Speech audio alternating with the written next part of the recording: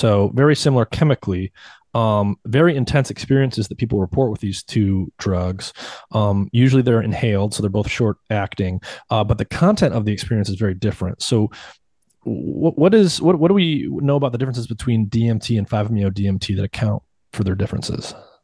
There's a couple of pharmacological things right off the bat. The psychedelic effects presumably are mediated by activation of 5-HT2A receptors. But 5-methoxy-DMT in animal models and also in vitro has really powerful effects in stimulating the serotonin 1A receptor. Mm. And 1A receptors are also expressed on the axons of the cortical pyramidal cells. So they actually have a different effect. And we don't really understand that, but probably the 5-methoxy-DMT, the fact that it's so different, is related to the fact that it's such a powerful 5-HT1A agonist. DMT doesn't have that much 5-HT1A agonist activity, but 5-methoxy-DMT is a really potent 5-HT1A agonist as well. Hmm. And is that something that distinguishes 5-MeO DMT from most other psychedelics? Do most of them not interact with this receptor or do so much more weakly?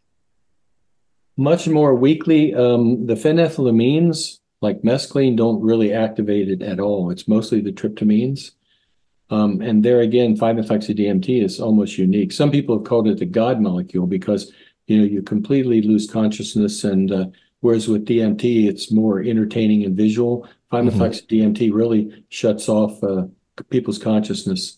And Hmm. nobody, we're too early in the study of these to really understand what it is. But if you look at a cortical pyramidal cell, the 5-HT2A receptors are on the apical dendrites, and they activate the cells so they fire more easily. They increase the gain. 5-HT1A receptors, among other places, are located on the axons, and they hyperpolarize. So they almost Mm. counteract the effect on the pyramidal cells that you see when you activate the 2A receptors. But the 1A is also located in other places in the brain. So we really don't understand. I mean, the brain is much more complex than we can possibly comprehend. And